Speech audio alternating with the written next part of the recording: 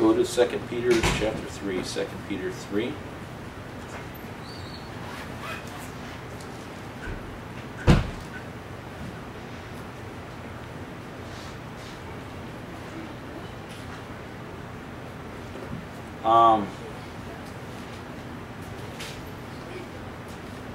We'll start at verse 14 just to get the context.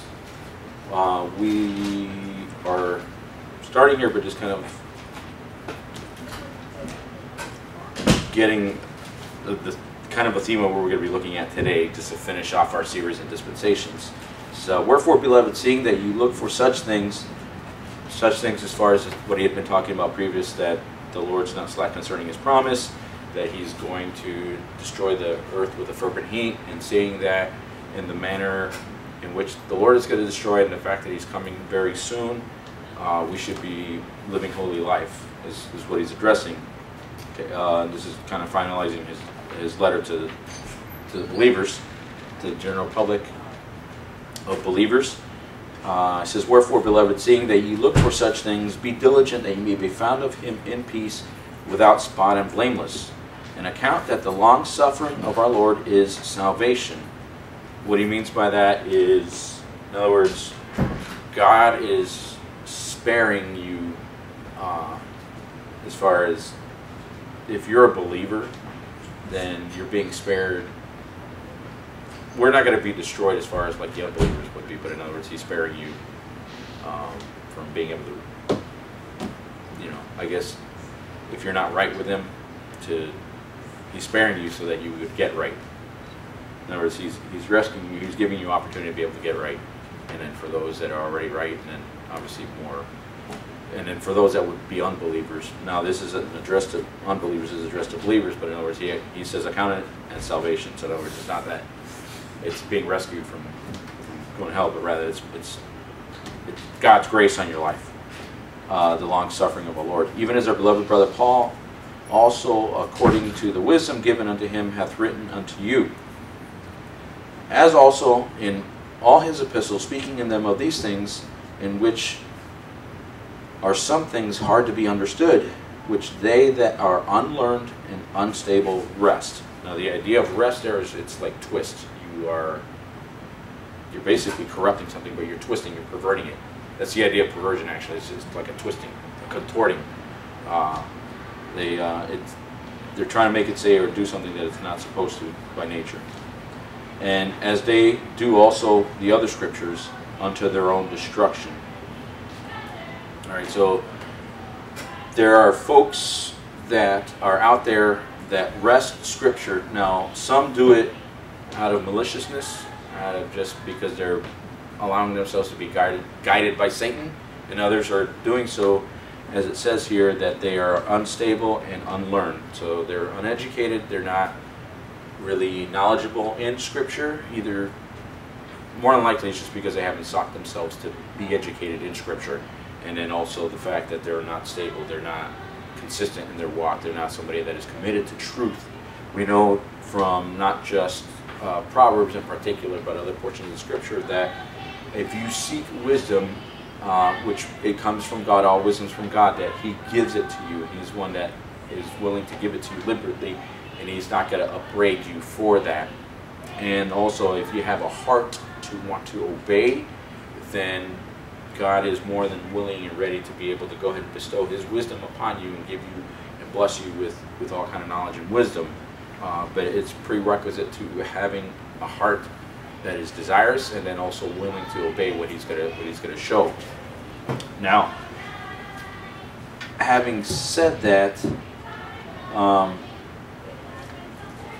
there's three particular errors that we're going to look at with regard to what we've been talking about as far as dispensationalism.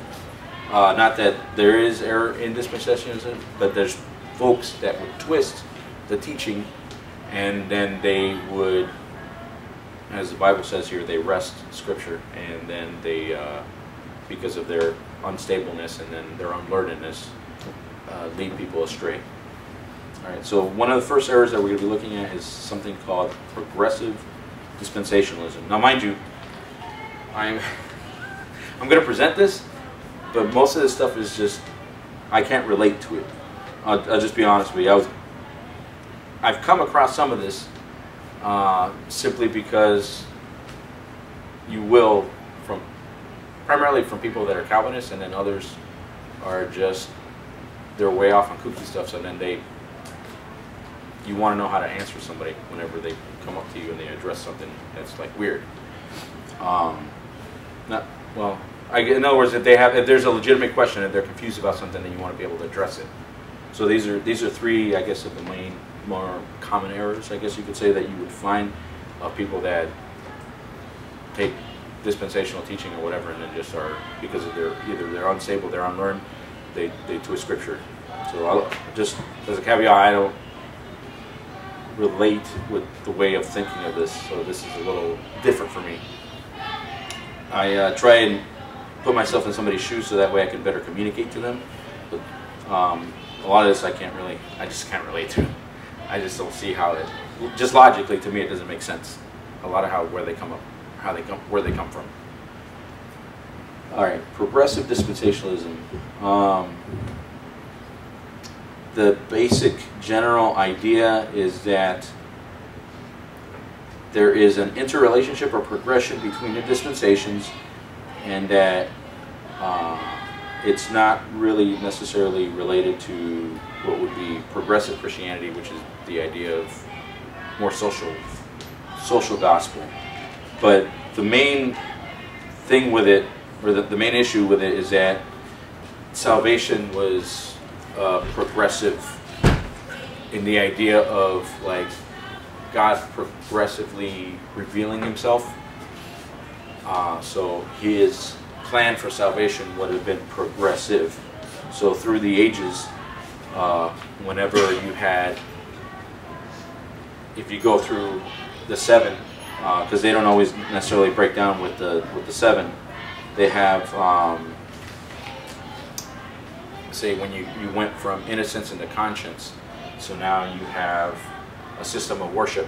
We see, like, even immediately into Genesis chapter 4, where you had to have had sacrificed an animal, and I believe that would have been a lamb, because we see later on just God's character and how he instituted that with the law, and that was always a consistent means of sacrifice. So they would argue and they would put forth the fact that at that point in time, then God instituted, okay, salvation would have been through go ahead and killing this animal.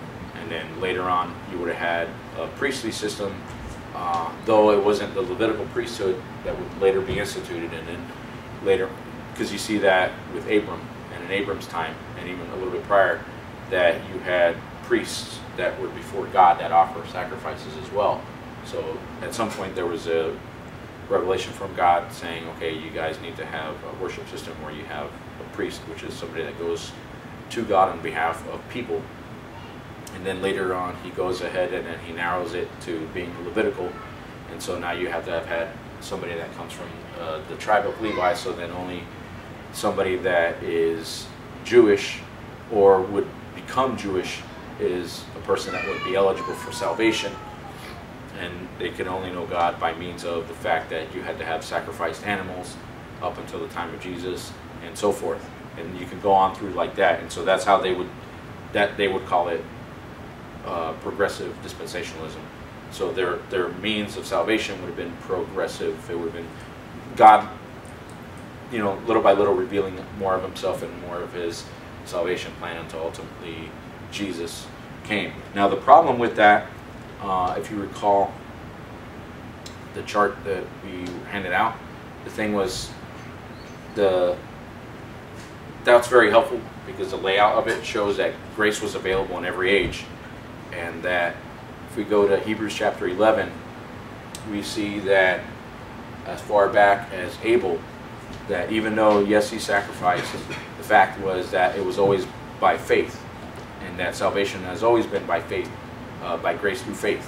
And so God had never changed his means of salvation, and the folks back then, even as far back as coming from directly from out of the garden, looked to God by faith in what his promise was, that he was going to send that seed that was going to crush the head of the serpent. and that his heel would be bruised, but his heel would crush the head of the serpent. And you look through the other instances of when God is narrowing his focus as far as how he's going to reveal himself or work through somebody to the world, it's always been the same means, and that is that he offered grace. People found grace. Noah found grace in the eyes of the Lord, and that was by faith. In the, I won't say the best, but one of the best examples would have been Abram. Even though that would have been a little bit further along in his plan, Abram believed God, and it was accounted to him for righteousness. And it talks about that again in Hebrews 11. Tying in everything all in is that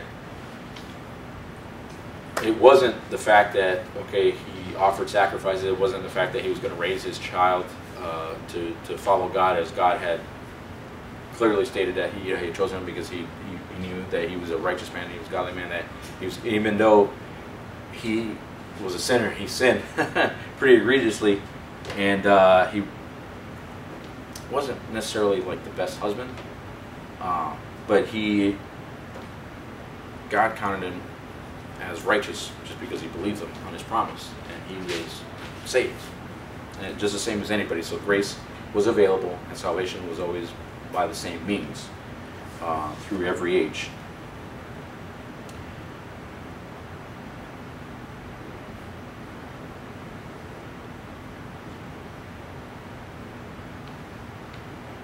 Okay, the major difference between traditional and progressive dispensationalism, in addition to what we just stated, is in how each views the relationship of the present dispensation to the past and future dispensation. Traditional dispensationalists perceive the present age of grace to be, or church age, to be a parenthesis or an intercalation in God's plans. In general, the concept means God's revealed plans concerning Israel from the previous dispensation has been put on hold until it resumes again after the rapture. Therefore, for traditional dispensationalists, the only relationship between dispensations is chronologically successive. Instead of viewing the present dispensation as a parenthesis, progressives perceive the present age of grace as a vital link in God's plan of redemption.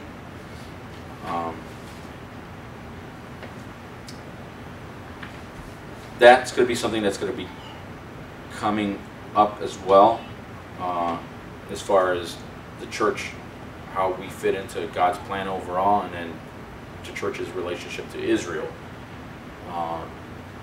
God had always had in mind for all people to be saved and for all people to come into the knowledge of Him. He wanted Israel to be the main vehicle. Now, when He presented Himself in His earthly ministry here to them, they rejected Him. We know that from John 1, where He talks about that He came into His own, but His own received Him not. And then, but as many as received Him, to them gave He power to become the sons of God, even to them that believe on His name. So His presentation wasn't just limited simply just for the fact of salvation. No, that was His primary purpose for coming the first time. But when He offered Himself, He was actually legitimately offering Himself as King, though He would have to be cut off and He would have to die. But the nation wholesale rejected Him because they weren't looking for Messiah to be cut off, even though prophecy was very clear on that, especially in Daniel 9. But Isaiah 53 and other portions of Scripture speaking of Messiah being cut off, and that He would be cut off for the sins of the people.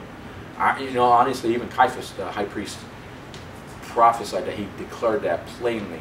They knew, but they just rejected Him. They weren't looking for their need for their salvation, their soul, but rather they were looking just for what many look for today, is just they want a better lifestyle. Or they were, in particular, they wanted obviously the restoration of the nation. But the truth is, if you come up in your standard of living, but you die and go to hell, what have you gained? Mark and Luke and other portions of the gospel say it like this, basically, what shall it profit a man if he gain the whole world but he loses his own soul? Now we know that's in context speaking to believers, talking about a wasted life, but still it applies to the unbelievers. And the fact is that you can gain the whole world, gain all the riches, but it's worthless with regard to your soul, because there's no value, there's no comparison there. So, but they would have been looking towards that, and they rejected Christ wholesale because they didn't see their need, or they saw themselves as being righteous already, not in need of a Savior for their sin. So, okay, progressive dispensationalists perceive a closer relationship between the Old Covenant and the New Covenant than do most traditional dispensationalists. One of the covenants which highlight the differences between the two is the New Covenant. In the past, dispensationalists have had variety of views with regard to the New Covenant. Okay, some dispensations, including Charles Ryrie and John Valverde, both of which have written a lot of good books. Now, Valverde is former faculty with Dallas Theological Seminary. He, at the time of when he was writing, and he was still alive and publishing books, wrote actually a really good commentary and a number of good books. The only problem I would have with it, primarily, as far as in recommending and what you read, if like, he's not King James. Okay, he's NIV whenever he writes anything, or whatever he but beyond that, for the most part, he's pretty solid as far as, if you were to read any of his material, he's sound, other than just the fact that he's not KJV. So anything that he would have published would have been with NIV. And then Ryrie, I don't know. I know a little bit more about him. He is solid, and he's written, I wouldn't say the most about dispensationalism, but he has written a lot with regard to dispensationalism, just in general. If you want to know more, a little bit more thorough on the subject, he's got a specific book that is just committed to all that, and then he's got a theology book, a systematic theology book that he wrote, that he covers that in particular as well. And I would recommend. Somebody gave it to me when I was a baby Christian in Hawaii to read, and it really helped ground me to get me more stable as far as just what the Bible teaches. Now, what they do, you probably thinking like, okay, why does this matter? What's the big deal with this? Is that these are guys that just basically took the time to study out, okay, what the Bible says, and then they just lay it out in a systematic fashion. Is all. That's all they did with it. It's like just a gathering, a collection of essays or papers or whatever that they would have written on this subject or that subject, and then they just put it together, compile it into a book, and that's what it would be. And then systematic theology is just basically a systematic way of going through preachings about, okay, what does the Bible say about God? What does the Bible say about angels? What does the Bible say about salvation? What does the Bible say about this subject or that subject? That's what a lot of these guys did.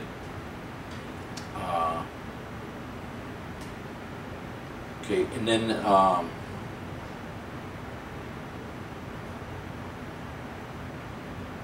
some dispensationalists, including Ryrie and Valverde, in the 50s argued for two new covenants, one new for the church and another new for Israel. Others dispensationalists, including a gentleman by the name of J. Nelson Darby and John Master, argued for one new covenant applied only to Israel, and still other dispensationalists, including Schofield and John McGahey in the 50s, have argued for one covenant for believing Israel today in an ongoing partial fulfillment, and another new covenant for future believing Israel when Jesus returns for a complete fulfillment.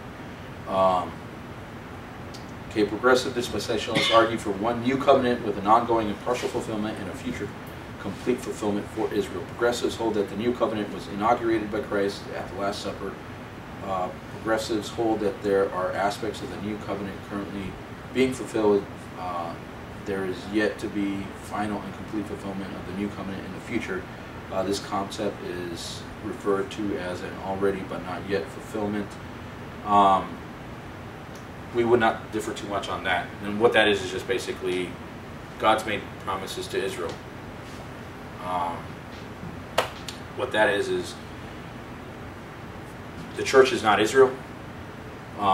So when Christ told them that he's going to come and reign and rule, now we will be reigning and ruling with them but he's gonna physically go reign in Jerusalem. He's gonna restore again to them the land.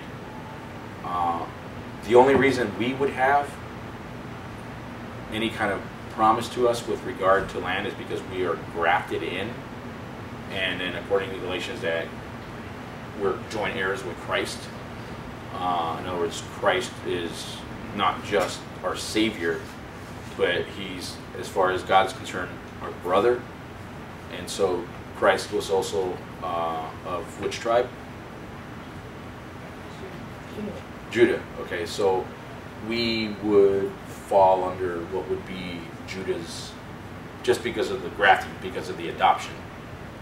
We would fall under Judah's, whatever Judah's promise would have been given as far as their land plot. But the land specifically was promised to Israel. And so God's not done with Israel. He didn't just say, okay, hey, I'm done with you. I'm replacing you with, as covenant theologians like to teach, with the church. And then so now all the promises that would have been to Israel are to be to us. Okay, that's not God's plan. All right, so covenant theology. Covenant theology. This is, it says that it is a conceptual overview and interpretive framework for understanding the overall flow of the Bible. It uses the theological concept of a covenant as an organizing principle for Christian theology. Basically, it's from Augustine taking the Bible allegorically, and then also not just, you want to go further back from Origen, teaching in Alexandria that the Bible could be interpreted through allegorical means. It wasn't necessarily literal.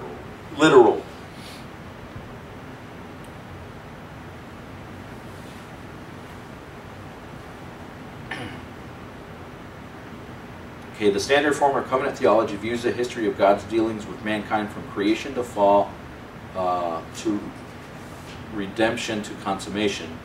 Okay, under the framework of three overarching theological covenants of redemption, works, and grace.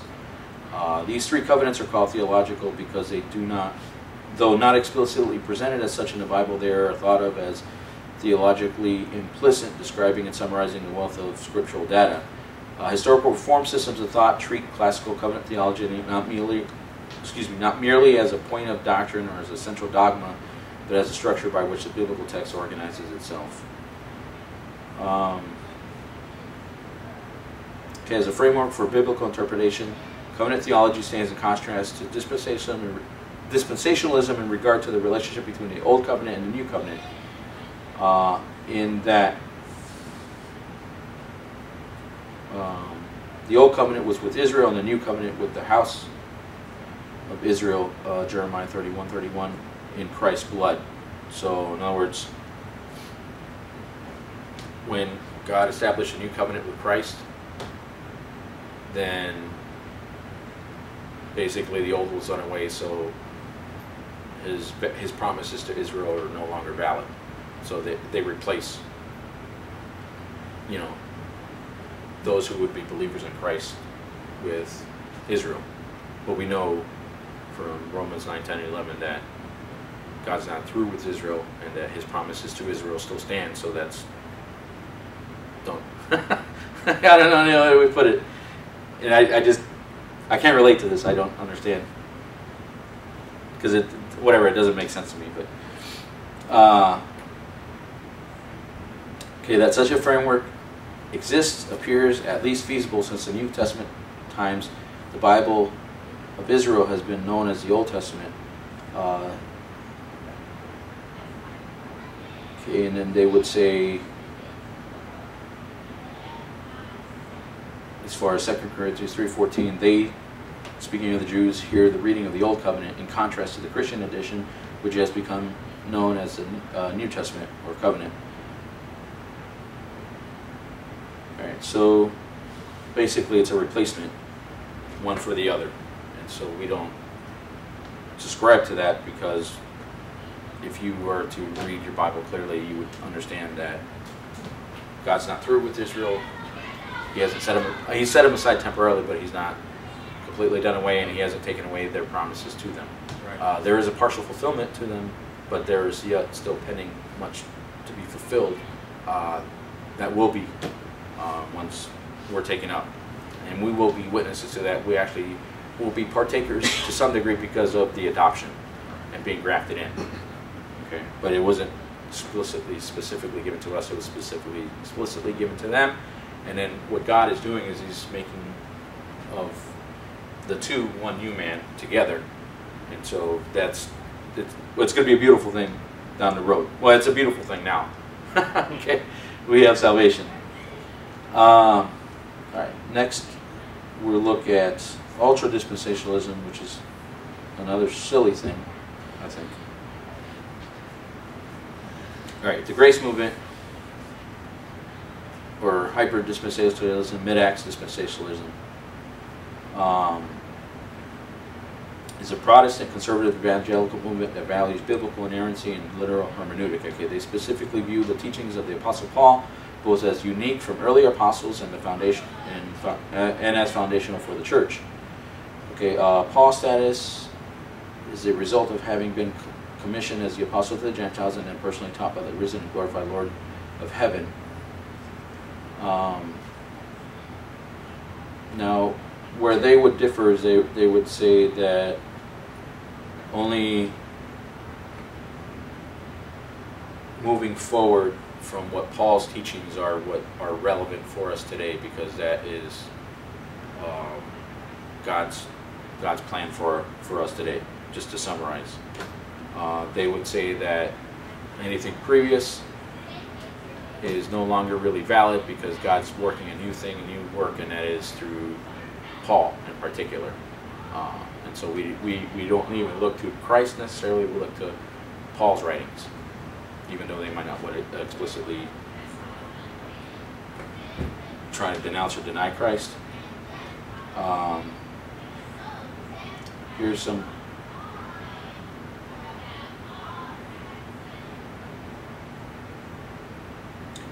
the only problem with that view is primarily that you have the fact that in 1 Corinthians we're told that these things were written aforetime for our learning and admonition, that we through patience and comfort of the scriptures might have hope. In other words, God's plan is that, and also that we should,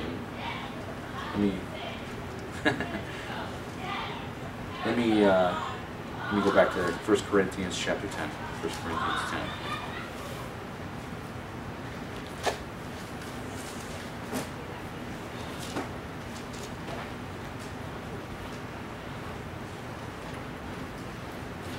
Verse 6, 1 Corinthians 10:6. Now these things were our examples to the intent that we should not lust after evil things as they also lusted.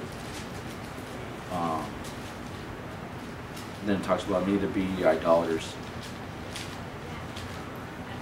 But the things that are written aforetime, and then also 1 Corinthians, if you wanted to, verse 16,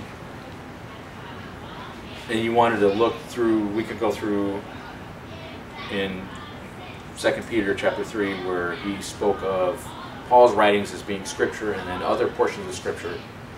The thing is, you look to that and you also look to the Old Testament as being, not only is it inspired, but it's still relevant to us, even though we would be in a different time and age, because the fact is it's written for us so that, as in 2 Timothy, it tells us that all scripture is given by inspiration of God and is profitable. Okay, so all of it, not just a limited portion of it, not just Paul's writings of it, but the whole thing is profitable for us. And it's for doctrine, for reproof, for correction, for instruction in righteousness, that the man of God may be perfect and thoroughly furnished unto all good works. In other words, God's plan and intent for us is that Scripture, all of it, is to be used and is gainful and is necessary for us to be able to grow and become what we need to be in Christ. All right. Just wanted to cover those only because we might encounter some of that, and then also the fact is that there are unstable and unlearned people that twist Scripture, and you could probably go through and find all kind of weird twistings and perversions of teaching in Scripture that are very plain and basic. If you were just have an open heart to want to learn, have an open heart that says, okay, Lord, I want to obey what you're going to teach me, and then you're sincerely, genuinely seeking truth that God will instruct us in. One, does anybody have any questions? I know I just seem kind of like a little random and scattered. But does anybody have any questions? Yes. Yeah. Well, going back to what you were talking about with the covenant, with covenant theology, were you when you were talking about that? Were you basically saying it was comparable to what some churches teach as far as like a replacement theology, or is that, or how does that differ? Maybe if you were. That would be, yeah. That's basically what. Same thing. Yeah. Some people might argue a little different points, but it's basically it's just. But the gist of it is the same. Okay. Yeah. Because what they're saying is the old covenant's with Israel, but the new covenant is with the true Israel of God, which is those who are saved by faith in Christ. So in other words, God did away with Israel. Okay, that's basically what it comes out to. Yeah, but you can't. I mean, any way you look at it, that's like, okay, yeah. Did that answer your question? That did. Thank you. Okay. All right. Again, these are just certain. We're just fishing out. These are certain ways that people twist the Scripture, and these are certain ways that people, because they're unlearned and unstable, want to go ahead and cause you to doubt your faith, or want you to basically they're going to lead you astray. The cure for that is just be in the Word of God. Not just study diligently, but also have a heart that says, Lord, I want to learn, and I'm going to be obedient to what you show me, what you teach me. Those are God's prerequisites basically for our being able to be taught, to be instructed, to be grounded, to grow. All right, so next week we are going to, or this coming week I should say, next few weeks we're going to be looking at the issue of biblical manhood, biblical womanhood. We're going to be addressing in that the whole controversy of gender confusion. Is there any kind of legitimacy to that? Some people would want to argue that genetically, some people aren't really male if they're born male, and likewise vice versa, they would say that, okay, some people that are female, they're born female but they're really not, and we're going to address some of those things as well, and then just what the Bible has to say about it. So no more questions, or no questions? All right, so we're dismissed. It's a little early, I know.